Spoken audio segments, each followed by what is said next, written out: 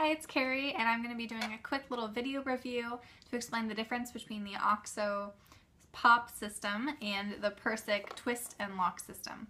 So I have both here. They are the same size and comparable. I had the OXO one first, and I received the Persik for this review.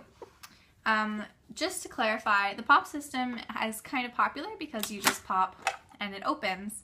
And the question was, does the Persik twist and lock have the same kind of sealing power?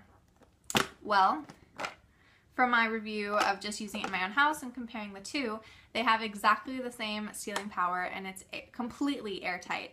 So the Persik system is better in my opinion because you're less likely to have an accidental opening. As soon as you push this, it opens. So that's not necessarily the best in like a lunchbox where things can get bumped, or even just with little kids. So like when my nephew comes over and he touches the top of it, suddenly it opens. I personally prefer the Persik twist and lock system. Let's lock it first. Because there's no way that just hitting this or even a gentle twist is going to open it on accident. So instead, you just twist it to the side and it opens. It's much more secure than the pop lock system, and it's the perfect size for like taking a snack to class or even just packing a small salad for lunch.